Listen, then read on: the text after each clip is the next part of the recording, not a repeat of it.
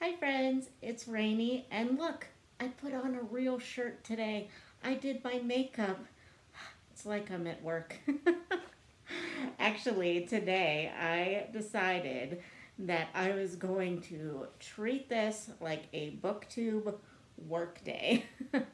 And I was going to try to just film and prepare things for at least the next week. Today, because it is the 31st of March when I'm filming this, I'm going to give you my April TBR. As many of you probably know, April is the time that the Owls Magical Readathon goes on for the last 3 years.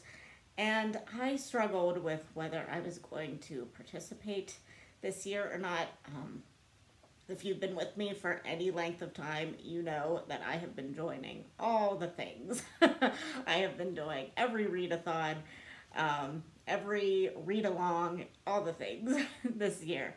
And to be honest with you, I kind of am in the mood to just read, not necessarily mood read, because I do still have read alongs to participate in and buddy reads to do, but I kind of want to just chill for the month of April, especially with the way things are going at this point. So I am not officially going to be doing the Owls Magical Readathon this year for the first time in 3 years, but I did print out the prompts list that she has, and as I read things, I'm just going to try to check to see if it fits any of the prompts in this, and at the end of the month I will tally up anything that I got on here and see if I got a career. No big deal if I don't get one, but I will mildly participate as time goes on, and I will put this prompts list in my journal.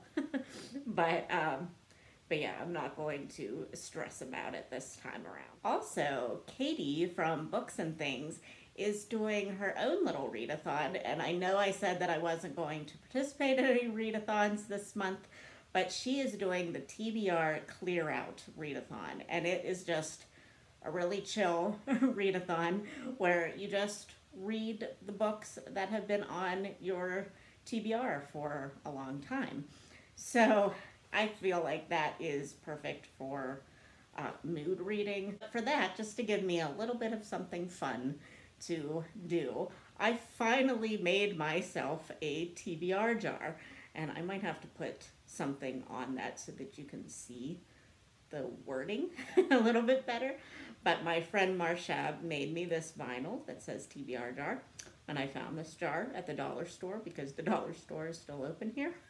And I put all the books that I have physically on my shelf that I got either from the library book sales last year or that were sent to me by giveaways or friends, or that I just bought randomly because I felt like buying a book. I have a lot of those that I have not read yet. So I put them all in this jar, and whenever I feel like I need a book option for this month, I'm just going to pick one out and read that book, or at least start it.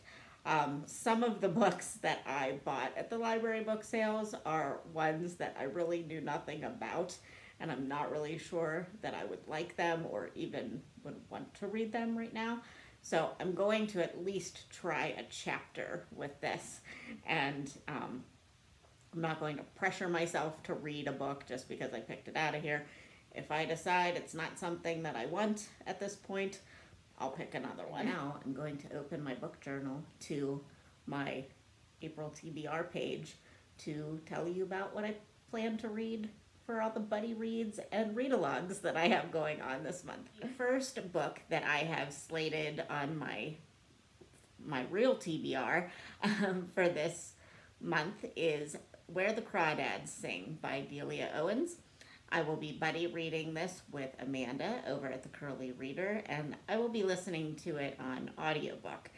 I have found that my brain doesn't really want to focus on words on a page right now. So audiobooks have been where it's at for me the last few weeks. This was on my list of 20 books to read in 2020 that I did back at the beginning of the year when we all were real excited for 2020 and thought this was going to be our year. so, um, surprisingly, I was updating my little book journal, last, or just yesterday, and I actually have read about 5 of the books on my 2020 list already and wasn't really even paying attention to that. So I'm happy to get another one off of that list, and hopefully we will both be in the mood for it. Hopefully we will both be able to focus on it. We'll see. The next book that I'm going to start at the beginning of April is The Two Towers by J.R.R. Tolkien. And I will also be buddy reading this with Amanda from her Pacific Northwest Washington Life, the channel that I can never say her name. But so 2 Amandas that I am buddy reading with at the beginning of the month. Hopefully I don't get my Voxer messages mixed up. Yeah, so this is for the Lord of the Rings readathon that we have been doing this year with Krista from Books and Jams and Sarah from Sarah's Nightstand. And they have been taking 2 months to read each book. Amanda and I have pretty much decided, since this is rereads for us, we're just gonna plow through it and probably like get it done within a week. This is my physical copy so far, and I've thought about getting different copies because, of course, you know, these are the movie covers and it's a mass market paperback. But then every time I look at this one and I see Legolas on the cover, I think maybe I just want to keep this.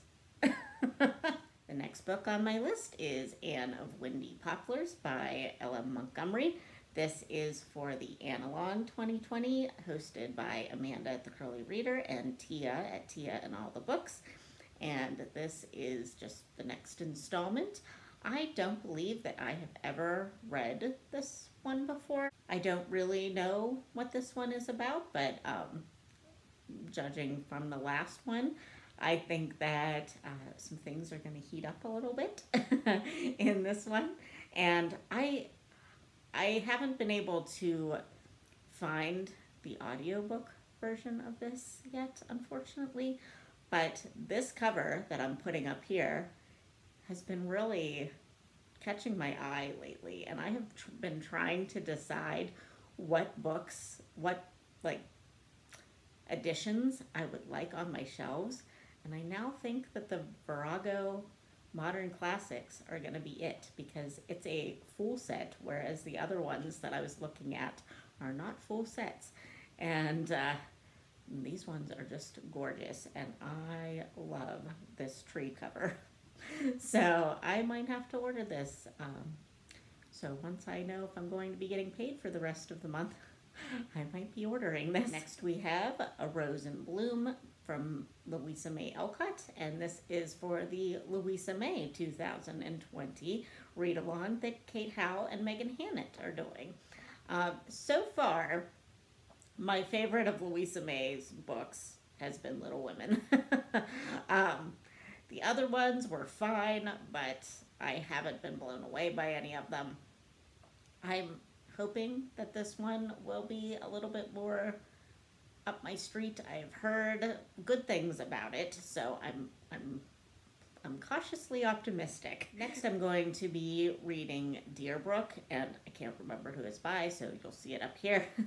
And this is for Kate Howe's read-along Most Victorian that she has been doing this year. So far, I have not participated in any of them. I was all set to do Hester last month, but then Kate DNF'd that one, and then life went to poop. So I just thought, you know what, we'll just save it. I have it on ebook. I can read it another time. Deerbrook, I have heard good things about. Kate has actually read it before, so she likes it. So I am very optimistic about this one. And finally, one that has been on my TBR for a while that I just kind of threw into the mix whenever I watched Victoria's April TBR. And she decided she was going to read Mistborn: The Final Empire. And I was like, hey, I want to read that too. And my coworker, who I talk about semi-frequently on this channel, has been saying to me, when are you going to read this? And so now is the time. So we decided that Victoria and I decided, not my coworker and I, Victoria and I decided we are going to buddy read this, and we're going to try to just take the whole month to read it, and just kind of go at our own slow pace, because, that's pretty much how all of April is seeming like it's going to be. All right, friends, that is my April TBR. I hope that you are all staying safe and sane during this weird, weird time. I hope that you are able to find your reading mojo in the month of April, and that you just find some kind of joy in the midst of this chaos. This too shall pass. So, yeah, I will see you in my next video. Bye, friends.